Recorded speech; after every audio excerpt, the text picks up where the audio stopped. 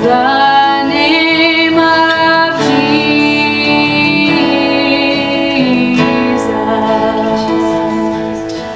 Well, we want to do that today. We want to praise the name of Jesus. And one of the things we're praising Him for is victory. And this is part 2 of a study of Psalm 18. And the first study, we looked at a powerful messianic prophecy of God rescuing Jesus and pulling Him out of the powers of hell. And boy, if you didn't go over that with us, go back and do that. It's victory. But we also want to talk about victory in spiritual warfare today. Because David wrote this psalm, as you'll see in the heading, if you read the heading in your Bible, David wrote this psalm on the occasion of his victory over his enemies and over Saul. Now here's what most scholars believe, that after the death of Saul in battle, David was made king over part of Israel. But then there were several years of fighting between the house of David and the house of Saul. It was like a civil war in the nation of Israel.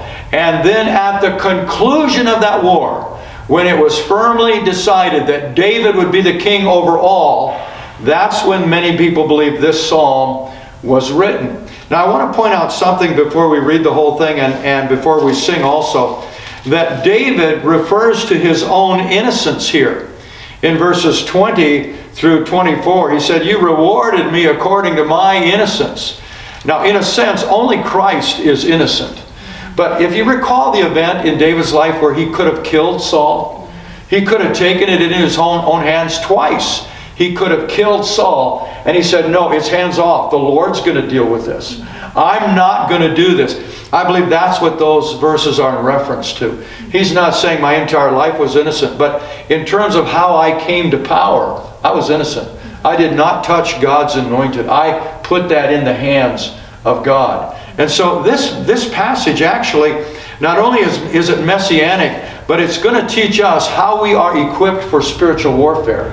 And we're going to look at it from that perspective today. So let's go ahead and read these verses. And it's a longer passage, so go ahead and get ready to listen along, read along if you have a Bible in front of you.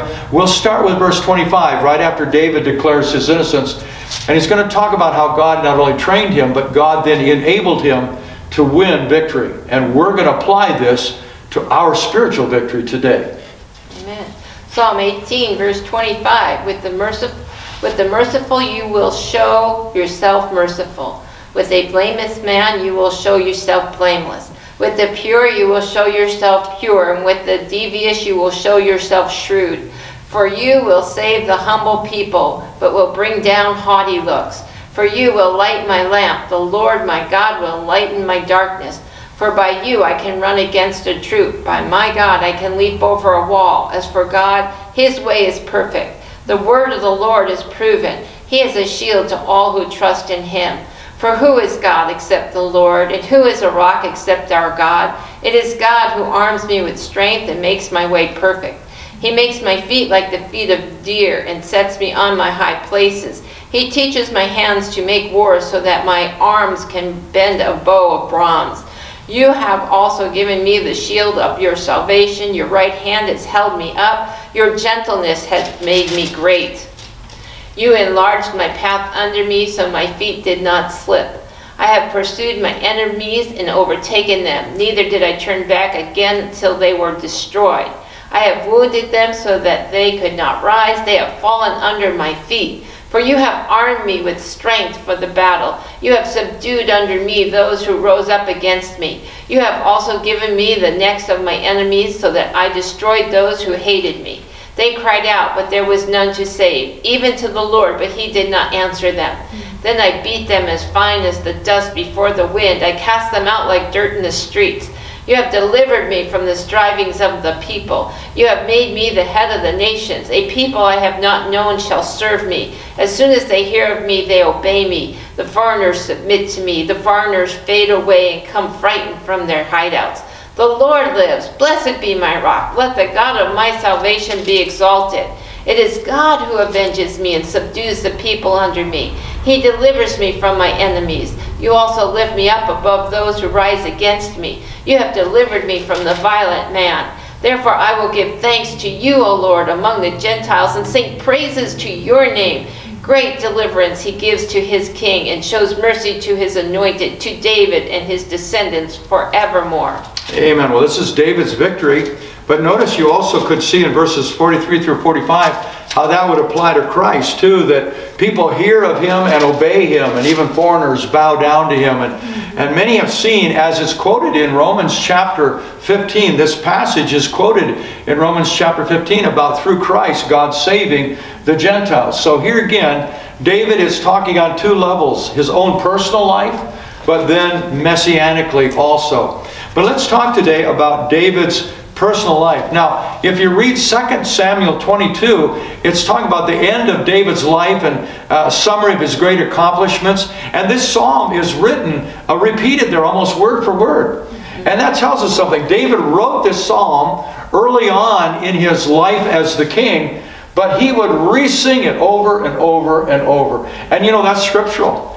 In Exodus chapter 15, they sang that song of their victory over Egypt, the horse and the rider thrown into the sea. And in Revelation chapter 15, they sing the song of the Lord and the Lamb's victory over and over. So I just want to ask you, do you have a song of victory that you sing over and over? Has God won some victories in your heart, and from time to time you just start singing about it again? I hope so. That's what happened here with David, this song of victory. Now, in verses 1 through 3, let's just summarize. God is many things to David. Listen to this summary. We sang part of it. He is a rock. He's David's strength. He's David's fortress. He's David's deliverer. He's David's shield. He's David's horn of salvation. He is the God of my salvation. In verse 2, he's a strong tower. In verse 18, he is my support. That's the foundation of David's victory, is who God is to him. So who is God to you? Do you know him as your rock? Do you know him as your salvation? Do you know him as your deliverer? David's confidence is in who the Lord is. And so, boy, if you haven't done it already, spend some time meditating on the first 3 verses of this psalm. Who is the Lord? My God, my strength, my shield, my deliverer, my support. In another place he says, you light my darkness. You're the one who lights up those dark areas and dark times.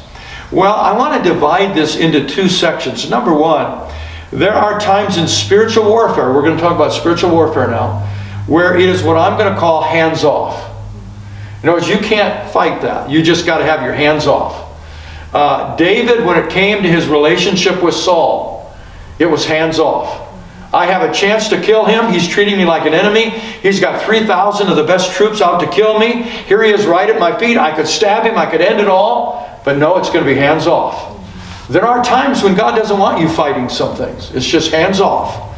And it takes discernment to know when it's hands off. Remember, Jehoshaphat was surrounded by a mighty army in 2 Chronicles 20. And the Lord said, no, you're not going to have to fight this one. And when you go out with praise, it says the Lord brought the victory. He didn't actually go out there with sword. It was with praise and with worship. How about Hezekiah and the Syrians? They were surrounded, but Hezekiah didn't send his troops out to fight. They prayed, and the Lord sent an angel and destroyed the enemy. It was hands off. So ask the Lord, Lord, is this a hands off or a hands on battle that I'm engaged in? Because there are other times when he wants you to go do something. When you got to go say something, or you got to go do something. But there are times when it is hands off. And when David declared his innocence, it was in that regard that I kept my hands off from touching the Lord's anointing. I was innocent from touching Saul. God did it. I stayed out of it. And it takes wisdom and the voice of the Lord and his discernment in our life to know when we just simply have to surrender a battle to the Lord and say, this is one of those hands-off battles. Now, I've asked Nicole to get ready to read Psalm 149. As a worship leader, maybe you see this a little differently than many would. But would you read Psalm 149? And it talks about how praise can actually produce a victory. Do you have Psalm 149 there? Yes. Praise the Lord. Sing to the Lord a new song. His praise in the assembly of the godly. Let Israel be glad in his maker. Let the children of Zion rejoice in their king. Let them praise his name with dancing, making melody to him with tambourine and lyre. For the Lord takes pleasure in his people. He adorns the humble with salvation. Let the godly exult in glory. Let them sing for joy on their beds. Let the high praises of God be in their throats and two-edged swords in their hands, to execute vengeance on the nations and punishments on the peoples, to bind their kings with chains and their nobles with fetters of iron, to execute on them the judgment written. This is honor for all his godly ones. Praise the Lord. Wow, did you catch that? That somehow praise can have a binding effect on, now that translated the word kings, but could it be that there are principalities and powers, spiritual entities, and our praise can actually bind them, put chains on them? Sometimes you're in a spiritual battle, but it's what we're calling hands off. And all you can do is praise and worship. And that praise and that worship actually has a binding effect on those spiritual principalities and powers. Nicole, as a worshiper, you're not only a worship leader, but you're personally our worshiper. Have you experienced how worship and praise has brought a victory?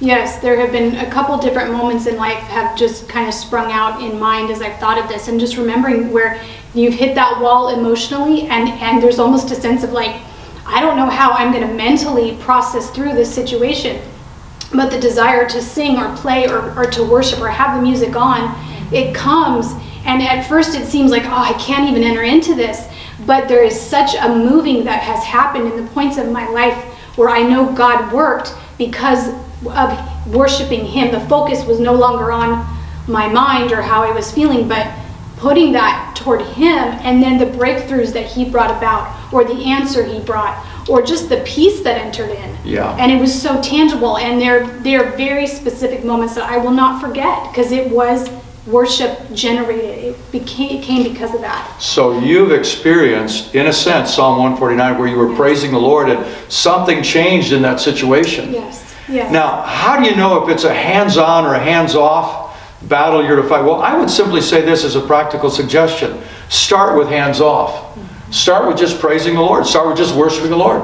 To say, I feel like I'm under attack, but Lord, I'm going to worship you. I feel like the enemy is against me. I don't know what to do, so I'm going to praise you. And then let the Lord guide you from there.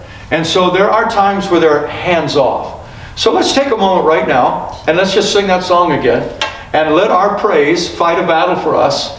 And it's a hands-off right now. We're just going to praise and worship the Lord. And then next we're going to look at, okay, what do we do if it's a hands-on spiritual warfare? Let's just sing this again, unto the Lord. Praise the name of Jesus.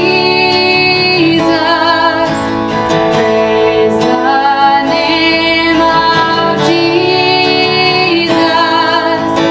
He's my rock. He's my fortress. He's my deliverer. In him will I trust. Praise the name of Jesus. Amen. So if you feel like you're somehow involved in spiritual warfare or under attack, start with praise and worship. And sometimes it's a hands-off kind of issue, and the victory will be won before you have to do anything. That can happen. But I want you to notice two things. In the rest of this psalm, David talks about God training, or I'm going to use the phrase, empowering him. Let me just highlight these verses. Verse 29. Notice he says, for by you I can run against the troop. And by my God I can leap over a wall. Verse 32. It is God who arms me with strength. Verse 33. And it makes my way perfect. Verse 33. He makes my feet like like the feet of a deer, and he sets me on my high places. He teaches my hands to make war, so that my arms can bend a bow of bronze. You have also given me the shield of your salvation. Your right hand has held me up. Your gentleness has made me great. You enlarged my paths under me, so my feet did not slip. Look at verse 39. You have armed me with strength for the battle. You have subdued under me those who rose up against me. In verse 40, you have also given me the necks of my enemies, so that I destroyed those who hated me. That's a picture of the king literally standing on the necks of his enemies in victory. Verse 43, you have delivered me from the strivings of the people. You have made me the head of the nations of people I have not known will serve me. Verse 47, it is God who avenges me and subdues all people under me. He delivers me from my enemies. You also lift me up above those who rise against me. You have delivered me from the violent men. Notice in all those verses he's saying, God, you did it, you did it, you did it. You gave me strength. Well, what do you do with that strength? You armed my war. You trained my hands for war. There were times in David's life where he was hands off. He didn't do anything to Saul. But there were other times when he was hands on, where he had to fight the Philistines, where his troops did go out against the house of Saul. Those were hands on. And then notice how he feels empowered when he acted upon it in verse 37. I have pursued my enemies and overtaken them. Neither did I turn back till they were destroyed. So he had to go do something. That's verse 37. Verse 38. I have wounded them so that they could not rise. They have fallen under my feet. The last part of verse 40. So that I destroyed those who hated me. Well, you said God did. Yeah, but I had to get involved. This was a hands-on battle. And then in verse 42, then I beat them as fine as the dust before the wind. I cast them out like dirt in the streets. That's one of those verses in the Bible that, whoa, I beat them as dust in the wind. So notice he's saying both, God, you enabled me, you empowered me, but then he had to go out and do something. So this is what I'm calling hands-on. Kind of like Philippians 4:13. I can do all things through Christ who strengthens me. Lorraine, you had a couple of verses there about spiritual warfare, and then I had a couple of questions if you're ready. I'm going to ask you a couple of questions about this hands-on, hands-off kind of thing. So what are those verses you had on spiritual warfare? I have 2 Corinthians 10, 1 through 5. Now I, Paul, myself, am pleading with you by the meekness and gentleness of Christ, who in presence am lowly among you, but being absent am bold toward you. But I beg you that when I am present, I may not be bold with that confidence by which I intend to be bold against some who think of us as if we walked according to the flesh. For though we walk in the flesh, we do not war according to the flesh. For the weapons of our warfare are not carnal, but mighty in God for pulling down strongholds, casting down arguments and every high thing that exalts itself against the knowledge of God, bringing every thought into captivity to the obedience of Christ. Wow, now what do you suppose? It says, weapons of our warfare are not carnal, but they're mighty. What would a couple of those weapons be in your mind? Prayer and supplication and the word and fellowship and just praying the word, seeking the Lord. So in David, he said, Lord, you equip me, you train me. How has being in Bible studies and church, how has that equipped you in the Word, would you say? Oh, it's most important because there's consistency, there's faithfulness. So many people have so much potential, but they don't have faithfulness. So even though you have potential and you know the Word and you know a little bit here and a little bit there, but you're not faithful to gather together and to learn God's Word on a regular basis and get it in every fiber of your being, that when that attack comes, you won't have what you need. So to have what you need to be in Bible study, you need to be in the Word, you need to be in fellowship, you need to be in prayer, and you need to worship Him, you need to sing, you need to dance before Him if you want to be equipped for that battle. So that's a part of what David would say spiritually is training for war. Yes. That when you come to church, don't just come to church. It's good to come to church to see people. I think there's a social aspect that's healthy. But you're also coming to church to hear the Word so that you can engage in spiritual warfare at times. Right. And hearing the Word, how about when you hear the Word, you get principles to live by, you get promises to hang on to. Yes. And there's conflicts, man. You got to hang on to some things. You need a shield, and prayer can be like a weapon in our spiritual warfare. Well, why is it that carnal weapons don't work? Ephesians gives us the answer there. You had that. Ephesians 6. Where is the real spiritual battle nowadays? It's Ephesians 6, 10 through 13. Finally, my brethren, be strong in the Lord and in the power of His might. Put on the whole armor of God, that you may be able to stand against the wiles of the devil. For we do not wrestle against flesh and blood, but against principalities, against powers, against the rulers of the darkness of this age, against spiritual hosts of wickedness in the heavenly places. Therefore, take up the whole armor of God, that you may be able to withstand in the evil day, and having done all, to stand. Wow. Well, what a great picture. So we don't wrestle against flesh and blood. No. Now David did, but now in the New Testament time, we don't wrestle against flesh and blood. But our training should then be spiritual training and the practical application of that. And we don't wrestle against flesh and blood, but against spiritual entities. So we must stand in the power of the Lord's might. That's why David all those times says, Lord, you did this for me. You did that for me. You did this for me. But then he says, I did this too. In other words, I did engage and I did act upon what God had equipped me to do. Now I know you love to pray and you love prayer meetings. How would you say being a part of the prayer ministry of this church has equipped you to win victories spiritually in prayer? Yeah, so I'm big on praying in the Spirit, praying in tongues, praying in your prayer language. That's some advantage we have over David, is that we have a prayer language. We have a language that God said, just wait in that room and it will come, and it came, and if you ask for it, you can have it. And as you pray in your prayer language, the Spirit knows the mind of God and the mind of man, and He will reveal to you, or He will give you peace, or He will give you joy through that situation. And that encourages me. It gives me direction. It tells me if I should act or not act. It's just a powerful, powerful gift that I think every Christian should ask God for. Now, I know as a mom and as a grandma, and Nicole as a mom, I'm sure there are times when you're praying in the Spirit and you get like a burden for your children or a situation. And all you can do then is start engaging in that prayer. And there are times when that prayer becomes like a wrestling match. It really is spiritual warfare. But you're not doing it in your own strength. You're doing it in the anointing of the Holy Spirit. Right. Just like David said, Lord, you trained my hands for war. Lord, you did this. But we become His partners in that battle. Well, I trust that you will get discernment as to when it is a hands-on battle for you, that you'll step out and say what needs to be said, that you'll get down on your knees and cry out to God in intercessory prayer, or maybe recruit some other people to agree with you in prayer, that this victory of warfare will be won. But when it's all said and done, we say, Lord, you did it. That's right. I was involved, but you did it. Just like David in Psalm 18. Well, I'm going to ask Wayne to close us in prayer, and then we'll sing that song one more time if Nicole would lead us. But I want to do that after we hear these verses again.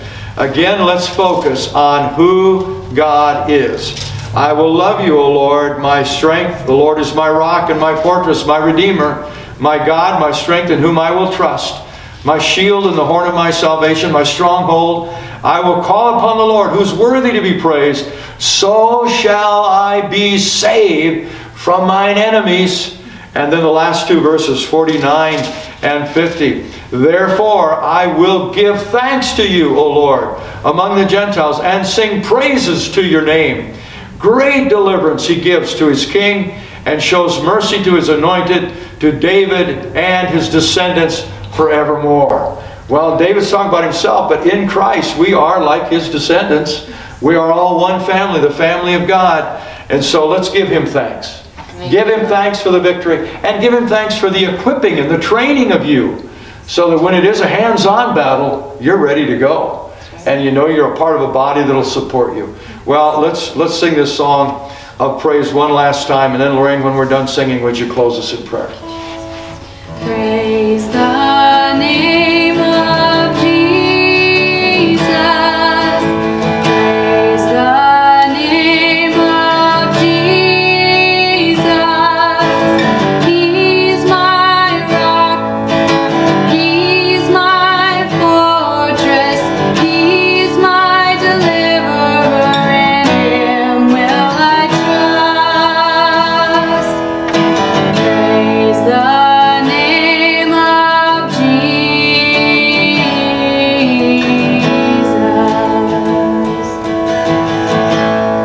Lord, I pray for everyone out there that they will seek you more, Father, that they will seek the baptism of the Holy Spirit with the evidence of speaking in tongues, Lord God, that is for them. That's a tool, that's equipment that they can use. Pray they would put their whole armor, God, on, Lord, that they would get into fellowship, that they would pray and come to church and learn and know and equip themselves so that when the battle comes and they pray and they worship, they'll know whether to act or not to act. And if they have to act, that they'll have the equipment. They'll be ready for battle, Lord God. And we know who wins, Lord Jesus. We thank you, Father. We thank you that you have overcome, and help us to overcome. But we need to do our part. So I pray each one will do their part. I encourage you to do your part. Right now, if that Holy Spirit's nudging you to be more active in church or in Bible reading or in prayer, do it today. Do it now. Don't wait. And we thank you for it in Jesus' name. Amen. Amen.